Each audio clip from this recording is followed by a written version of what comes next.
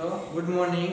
આજે આપણે ધોરણ 6 ની અંદર વિષય વિજ્ઞાન ખોરાક ક્યાંથી મળે છે આપણે જોયું કે ખોરાક છે બધા પ્રાણીઓ, પશુ પક્ષીઓ, જીવાણુ, વિષાણુ, બેક્ટેરિયા, દરિયાઈ પ્રાણીઓ વગેરે આ પ્રકારના સજીવો છે એના ખોરાકની અંદર અને પોતાના જીવન વ્યવહારની અંદર પણ ભિન્નતા જોવા મળે છે। તેમ તેના ખોરાકની અંદર પણ ભિન્નતા જોવા મળે છે। વાત કરીએ એમ કે અમુક પ્રાણીઓ છે તે શાકાહારી હોય છે, અમુક પ્રાણીઓ છે તે તૃણાહારી હોય છે, અમુક પ્રાણીઓ હોય છે તે મિશ્રાહારી પ્રકારની જે છે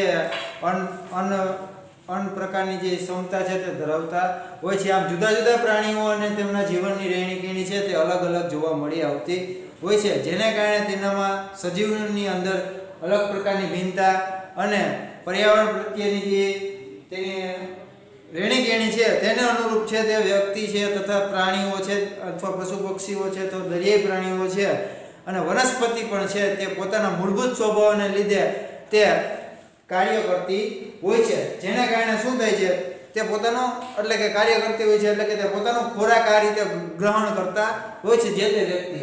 વાનગી અને તેની સામગ્રીઓ છે। હવે જોઈએ વાનગીઓ તો કઈ કઈ વાનગીઓ છે? રોટલી, ચપાતી। સામગ્રીઓની અંદર શું આપેલું છે? લોટ અને પાણી। એટલે કે જ્યારે તમે રોટલી અથવા ચપાતી બનાવતા હોઈએ છીએ ત્યારે તમારે લોટ અને પાણીની જરૂર પડતી હોય છે, બરોબર છે? લોટ અને પાણીની જરૂર પડે છે। તે જ રીતે દાળ, કઠોળ, પાણી, મીઠું, તેલ, ઘી અને મસાલા। એટલે કે દાળની અંદર કઠોળ, પાણી, તેલ, મીઠું, ઘી અને મસાલા આ બધા પ્રકારની વસ્તુઓની જરૂર પડે છે, જેને કારણે આપણે આ દાળ છે આપણે બનાવી શકીએ છીએ। એટલે કે જુદી જુદી વાનગીઓ બનાવતી વખતે આપણે જુદી જુદી પ્રકારની સામગ્રીનો પણ ઉપયોગ કરવો પડે છે। એટલે આ પ્રકારની વાનગીઓના આધારે આપણે શું કરી શકીએ છીએ? આ બધા ઘટકોની ચર્ચા આપણે વર્ગખંડમાં કરી શકીએ કે રોટલી બનાવતી વખતે, ચપાતી બનાવતી વખતે લોટ, પાણીની જરૂર પડશે।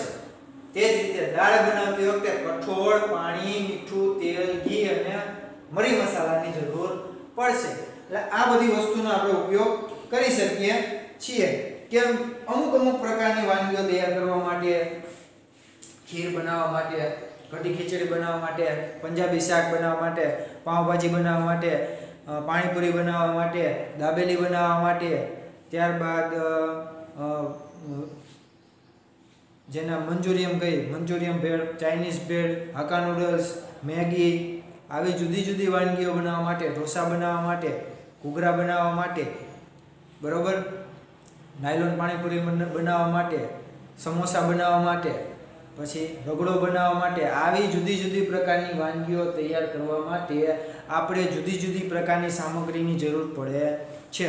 તો આ સામગ્રીનો ઉપયોગ કરીને આપણે કોઈ પણ એક વાનગી બનાવી શકીએ અથવા જે તે અનુરૂપ વાનગીની સામગ્રી હશે તે જ વાનગી બનશે। હવે તમારે ઢોસાની વાનગીની સામગ્રી હોય ને તમે એમ કહો મારે પંજાબી બનાવવું છે તો એ ન બને વિદ્યાર્થી મિત્રો।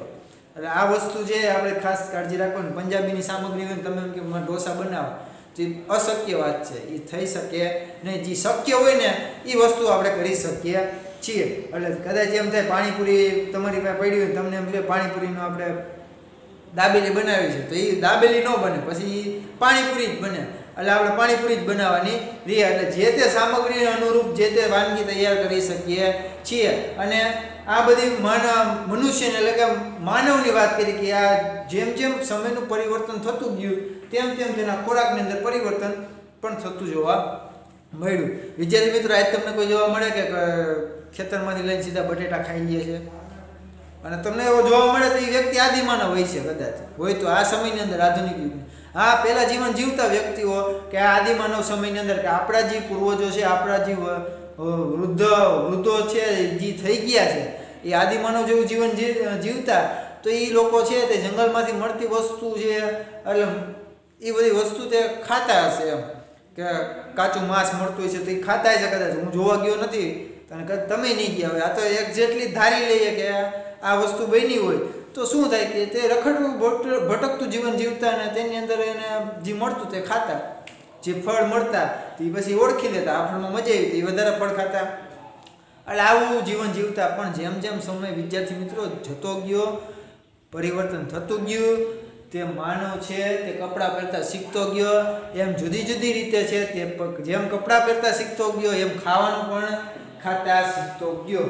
પછી રોજ 4-5 ટાઈમ જમતો પણ એમાં પણ જીવનશૈલી લાગુ પડી એટલે 3 ટાઈમ એને જમવાનું ચાલુ કર્યું. આ બધી વસ્તુ છે આપણા જીવનની અંદર આવેલી છે અને તેને અનુરૂપ હોય છે. હવે આપણે વાત કરીએ ખાદ્ય સામગ્રી અને તેના સ્ત્રોતો. તો ખાદ્ય સામગ્રી કેવી રીતે આવે છે અને તેના સ્ત્રોતો કેવી રીતે હોય છે, ઉપયોગમાં લઈ શકીએ છીએ, બરોબર છે. તો સૌપ્રથમ વાત કરીએ કોઈ પણ નાની એવી વસ્તુ, ચોખા, અડદ દાળ, મીઠું પાણી, મરઘી મસાલા, તેલ, ઘી, પાણી, દૂધ, ચોખા ને ખાંડ, આ બધી વસ્તુઓ છે ક્યાંથી મળે છે?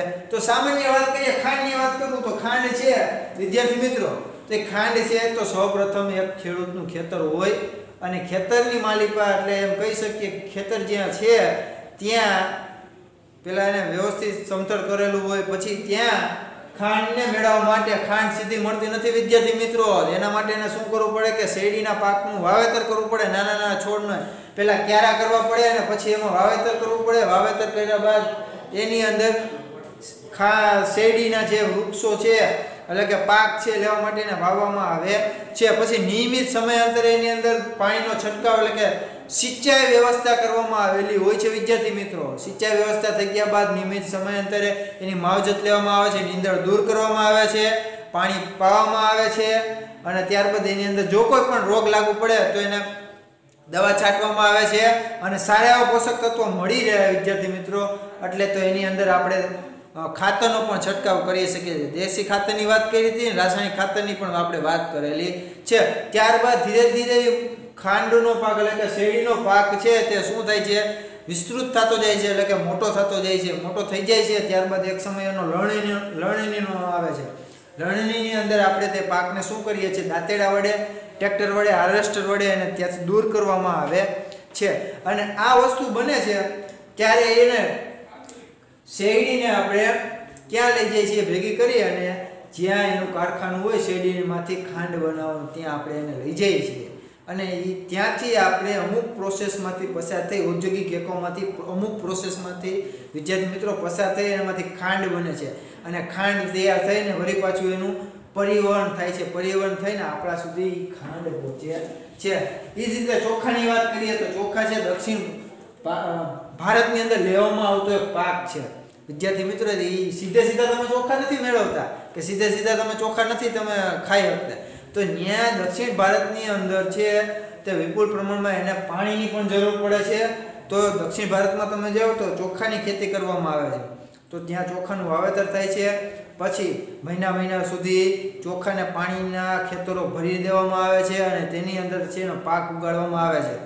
ઉગાડાઈ જાય બાદ પછી એની લણણી કરવામાં આવે છે અને પછી લણણી કરી અને સરસ મજાના પેકિંગ થઈ અને તમારા સુધી પરિવહન દ્વારા ચોખા પહોંચાડવામાં આવે છે. વનસ્પતિ છે, વનસ્પતિમાંથી ચોખા મળે છે.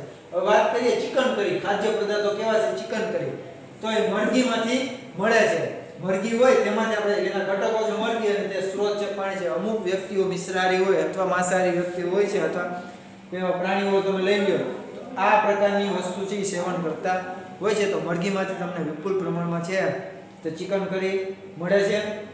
પછી ખાદ્ય પદાર્થોની અંદર ઇડલીની વાત કરીએ તો ઇડલી છે દક્ષિણ ભારતમાં લેવામાં આવતો સૌથી વધારે એક પ્રકારનો ખોરાક છે જે ચોખા, અડદની દાળ, મીઠું અને પાણીની જરૂર પડે છે.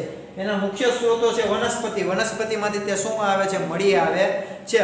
એટલે આ ત્યાં વધારે પ્રમાણમાં ઇડલી લેવામાં આવે છે. અહીંયા તમે જો તો આપણે ગુજરાતની અંદર તો ઘઉંને આધારિત વધારે પ્રકારના પાકો છે અહીંયા લેવામાં આવે છે અને એનું વધારે પ્રમાણ ખવાય છે. તેમ દક્ષિણ ભારતની અંદર ઇડલી એટલે કે ચોખાના પાકો છે તે વધારે ખવાય છે.